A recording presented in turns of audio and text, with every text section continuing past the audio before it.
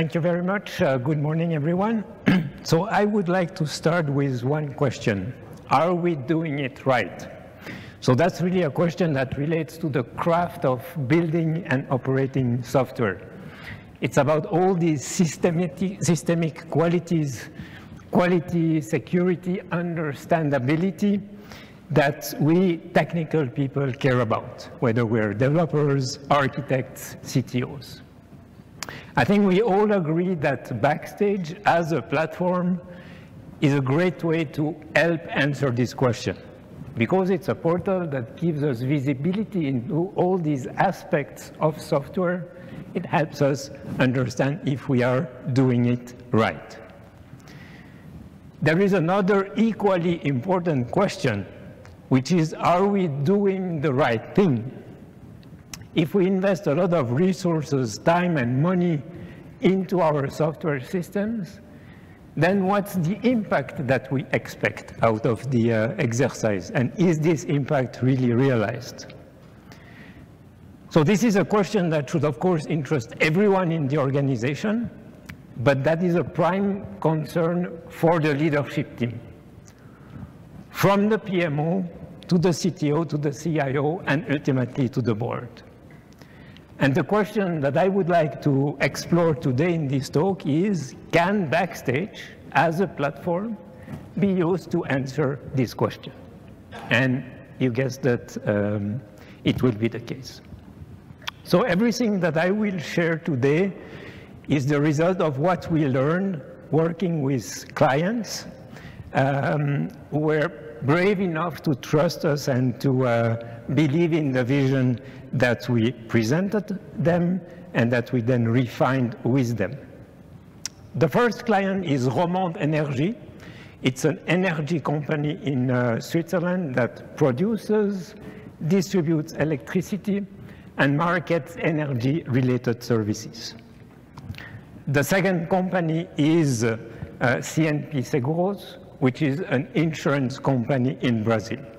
So you see two geographies, two industries, and yet what we saw when talking with the CEO, the CIO of these organizations were very similar concerns, problems, and we were able to help them with common solutions.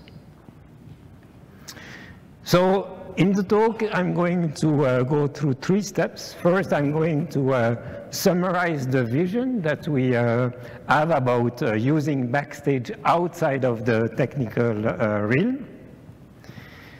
Then I will explain you what we have actually built to move towards this vision. And finally, I will show you some examples of how to interact, how to provide information, insights to these non-technical people. So you will see concrete examples of what we have done in the context of those 2 implementations. So the vision. Last year, I presented a short talk at BackstageCon, and it's the first time that we presented DX Hub, which is our platform built on top of Backstage. And the key point about this presentation was to say Backstage is seen as a technical tool, it's a technical portal, but actually we see it as a development platform, and we use it to create digital portals that are helpful not only to developers and to engineers, but to other people in the organization. And the idea was that with personalization, you could make it possible to look at the information managed by Backstage in a certain way. So what you see when you connect on Backstage as a CTO, as a CFO, or as an engineer is different.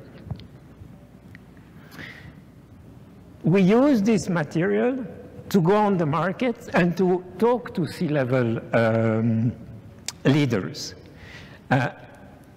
And the idea, the vision that we shared with them was, how might we create a 360 model of a digital portfolio, feed it with real-time streams of events, of informations, and how could we then use this model to get clarity and to make better decisions?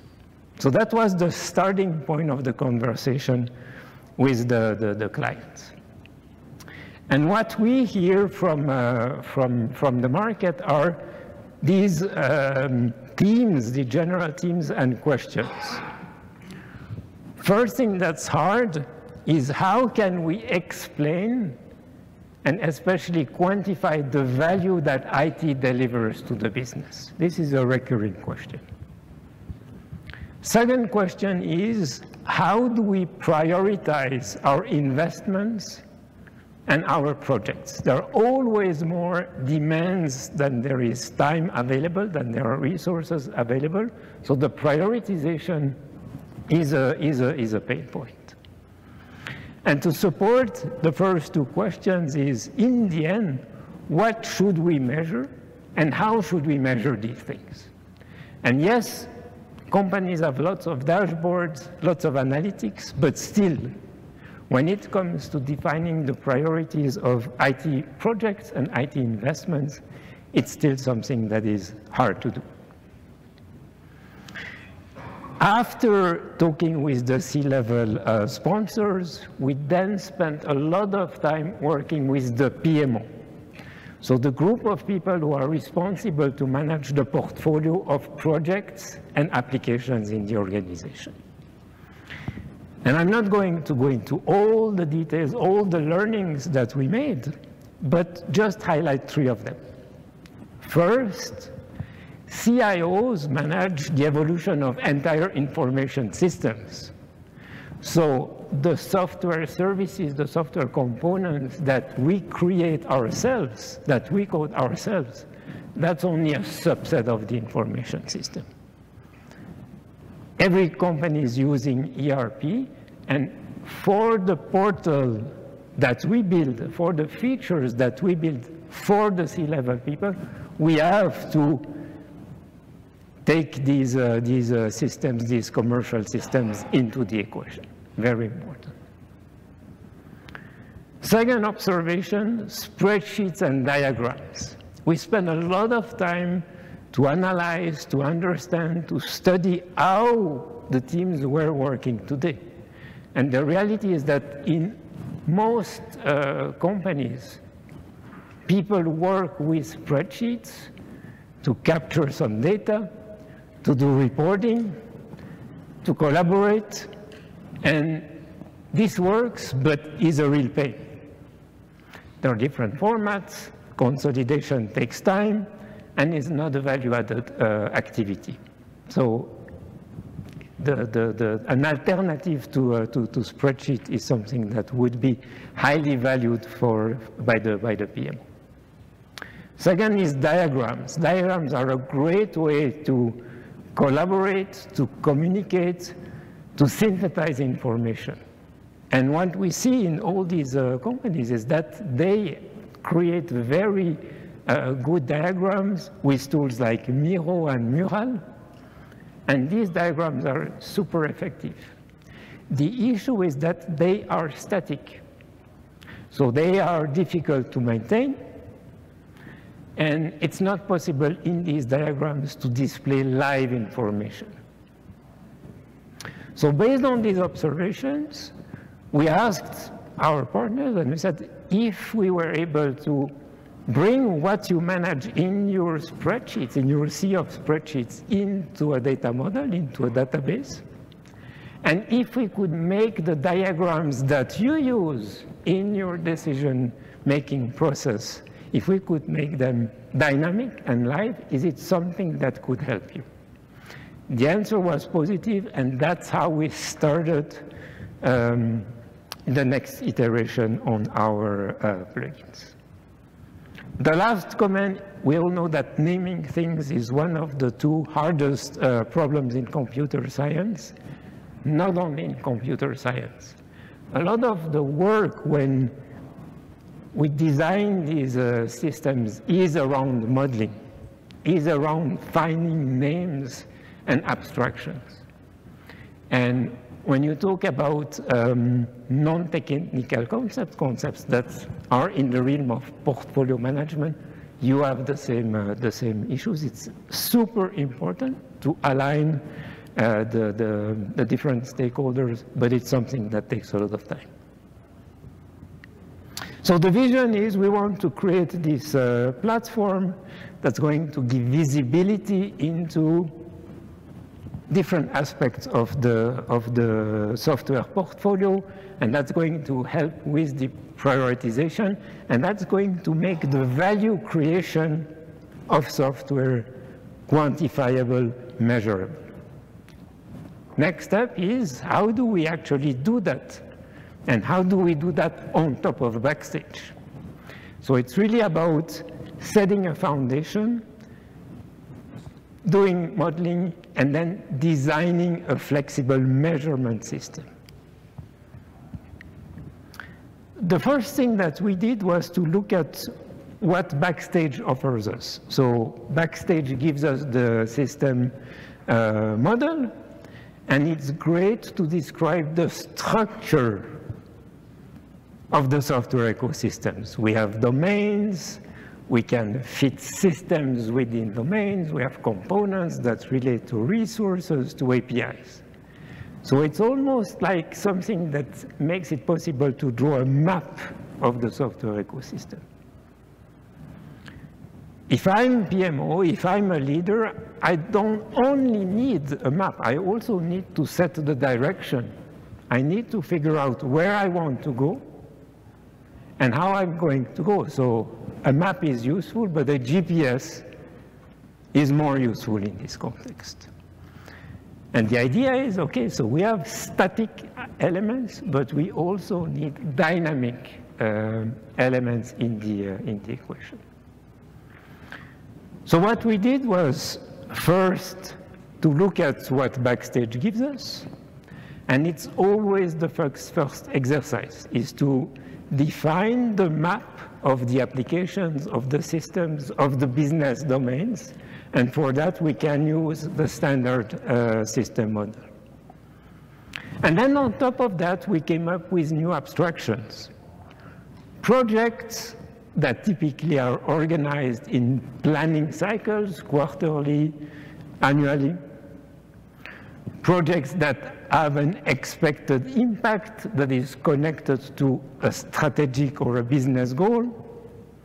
And then somehow you need to be able to score. How is a project going to impact one or more strategic objectives?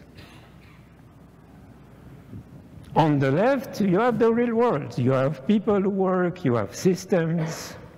This produces a lot of information, and the idea is to find ways to capture this activity, capture these events, feed them into the two models, and to come up with relevant metrics. When you have this foundation, then at the top, you can start to work on visualization, presentation, and you can really extract the value of this data and deliver insights to the users.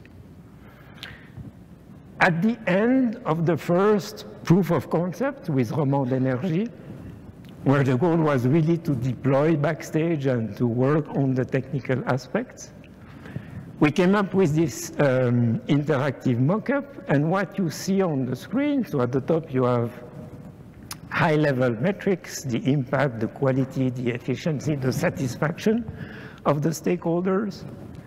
And then you have this list of rows, and what you see here are the cycles. So they are the quarterly cycles.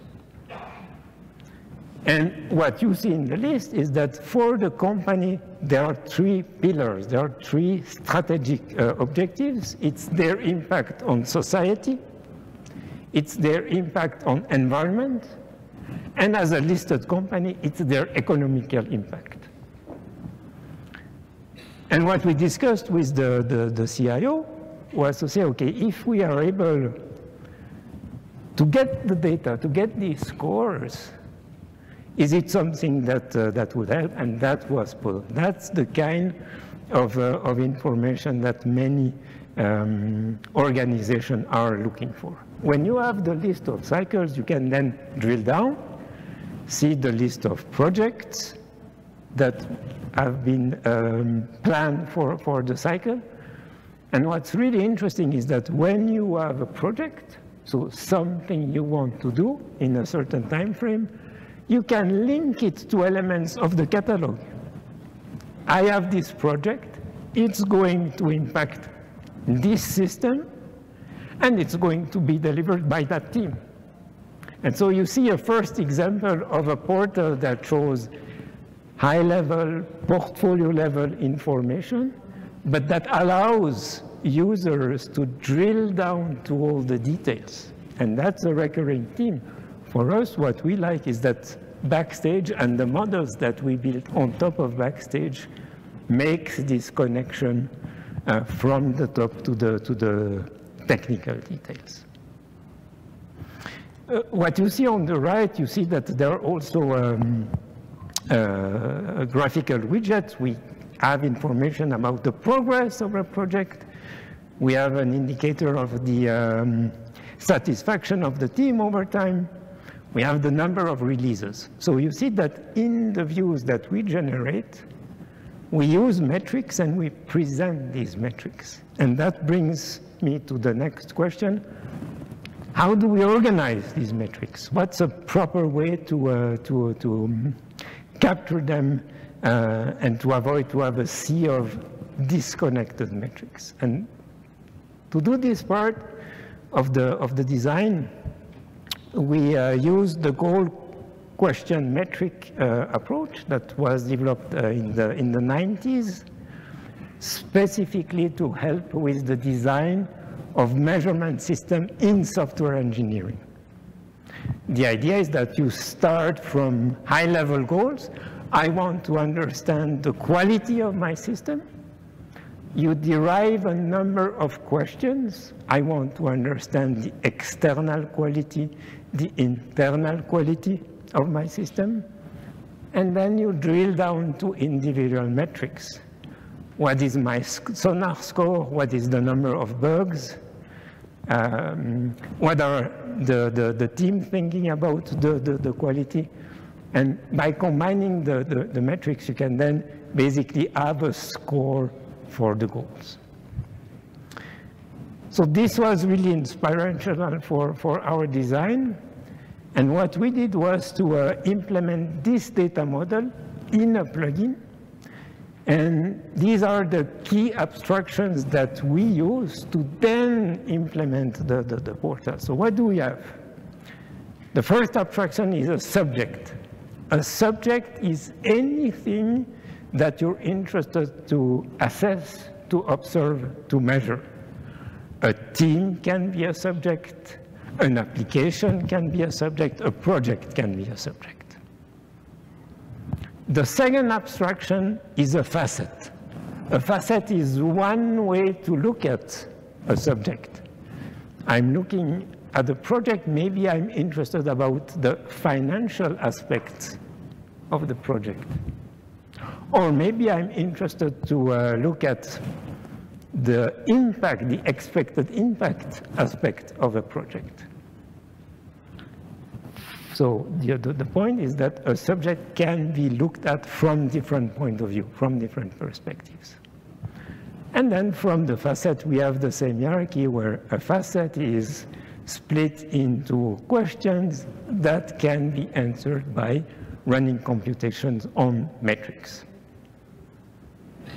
Top left, you have the last piece of the puzzle. I have my subjects, I have my facets and my metrics. Well, from time to time, I'm going to record observation.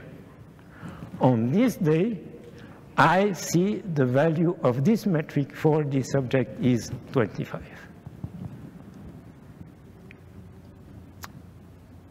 On top of the data model, what we've done is to create user interfaces and APIs to interact with the model.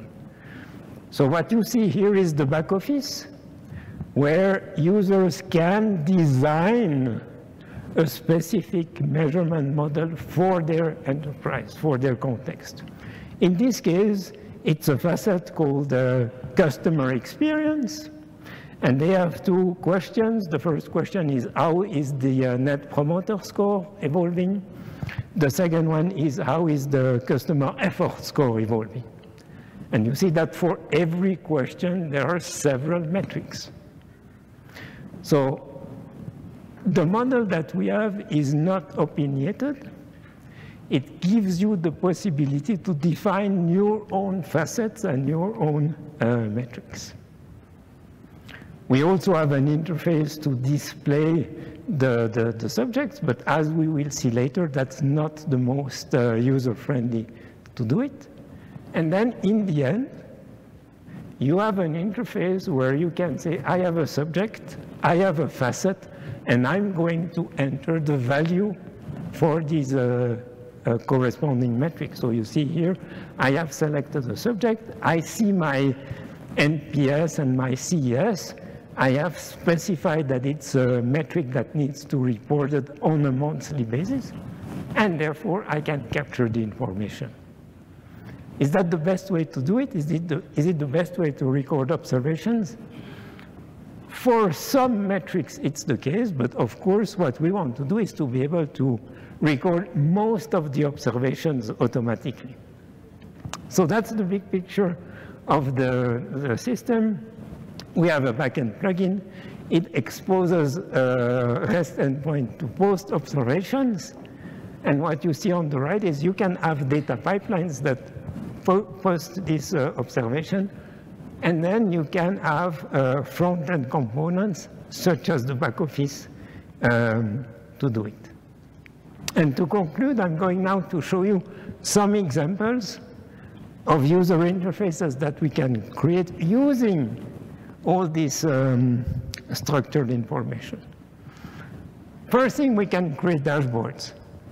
We have widgets. We can say, OK, I select a subject, I select a metric, and a graph type. It's a bar chart, it's a green and a red diagram. You just go and retrieve the information.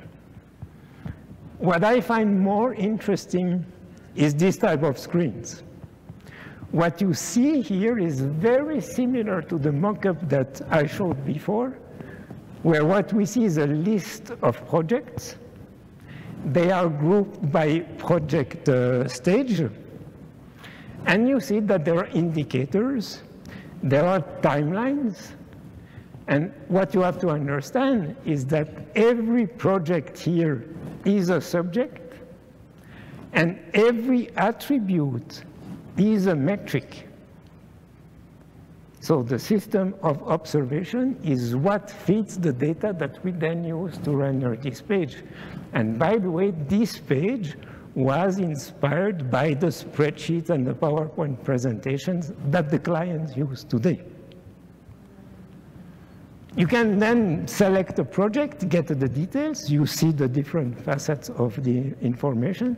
And what you see at the bottom is that because we have these observations, we have timestamp events, so we automatically get a list of the historical changes, which is something that people don't get with Excel and that they miss a lot. Possibilities are endless. This is one example where we have a tool. It's a radar view. We can select the two axes of the radial grid. So in this case, we use the project stage as one axis and the strategic objective as the other axis. We plot every project as a dot on the radar view. And then we use the color to highlight the risk and the size to indicate the size of the investment. This is typically the view that is used in prioritization meetings or when the leadership team is trying to assess, are we doing things that are aligned with the strategy? I talk about the project, the portfolio management. Enterprise architects are also people who we work with a lot. What you see here is an enterprise map where we have applications grouped in applications. They are connected to projects, and that's the kind of information we can present. So with these examples, I hope that I have convinced you that indeed Backstage is a powerful platform that we can use to create connected models that connect business and IT, and that allow us to answer these two questions. Before I open the floor to questions, I would like to share information.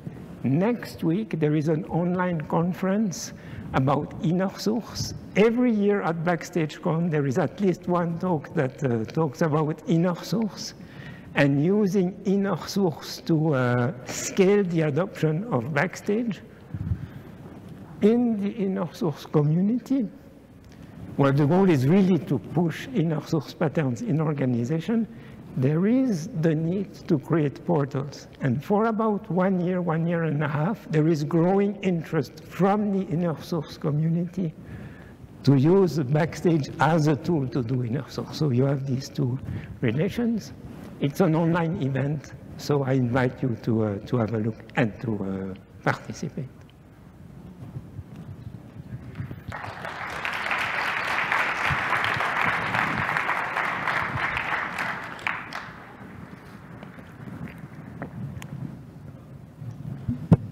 All right, there you go. Thank you, Olivier. Any questions for Olivier?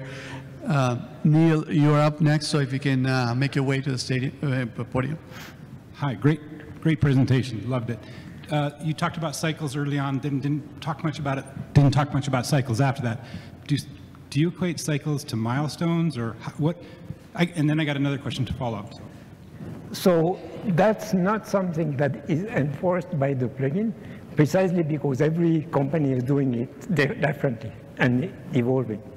So one company is working in cycles, the other not. So it's not something that we enforce. It's when we use the plugin in a specific context that we customize it. Okay. Yeah, the other question is, if you could estimate how many resources would it take to spin up, not necessarily Backstage, but this model for Backstage or for another a reporting tool? Does that make sense? So what's the effort? What's the staff size to spin something like this up and then maintain it? So the custom development and the maintenance is something that is not so resource intensive. What's taking time is to work with all the stakeholders to get agreement on the naming. And then I talked about the business value, which is the holy grail. To work with the teams, to help the teams. Okay, so we have this system. This is what value means for us. That's taking a lot of time, but that's not technical work. That's not maintenance work. But this is something that is highly valued, and that is part of the project. Yeah, you can have one more question. Yeah. Hey, thank you for the talk. Fantastic. This is maybe a touch more execution focused than strategic. In the beginning of the slide, you said these customers, they trusted you to move from their spreadsheets and their tools they like, which I've anecdotally found with executives, that's quite the lift. So what in your mind, from a tools, techniques, or just execution things, you think earned their trust? Was it like 6 months of talks? Well, to get them to move into a software system that's bespoke from things they're comfortable with, what do you think got them to do that? So for one of the clients, we've been talking with them during 1 year. And we actually started by pitching Backstage as a technical port, and there was interest. And we went there several times, and then one day it's the CIO who was there, and she really has a vision. So I think what got her trust was that we were working on the pain points, and she also understood that we didn't have all the answers, and that we would have to find a way together. So I think that's a common quality of these two clients, is that they were willing to do co-construction of the solution and exploratory work. Thank you very much. All right. You have a quick one? So you have, yeah, quick one. Yeah. Thank you very much. I was wondering, is there a reason why you chose to do this implementation versus using like something like a software engineering intelligence platform? And the second one is, you talk a lot about PMOs observing what's going on with the subjects and the metrics, but how do the actual goals that the business wants filter down in the first place to make sure people start off working on the right thing versus reacting to what they're working on potentially in the wrong prioritization? So on the first part, the question is, why did we not use a portfolio management tool? Yeah, like Linear B or something. Okay. Yep. So for us is that we don't want to have only dashboards, which is what you get out of these tools. So the work we do is really to look at the use cases, the scenarios. Okay, so there is this meeting, there is this ceremony. That's when the C-level people meet and have to make decisions. And then it's to craft a user interface tailored for this specific use case. So it's kind of a combination. And that's what we love about Backstage. Is you get the freedom and the complete flexibility to do your user interface. We're a lot about data visualizations, and we can do that with Backstage. And the second question? You talk a lot about observing what's going on in the team, the subjects, and metrics. But what about having the value actually communicated proactively so that people understand what So it's a bit what we do, because when you design the facet and you communicate the facet to the team, you say, okay, so this is what matters. Okay, so we're interested in improving the quality. Because we have issues around quality. And what does quality for us mean? And then you do the breakdown. So it's very similar to OKRs.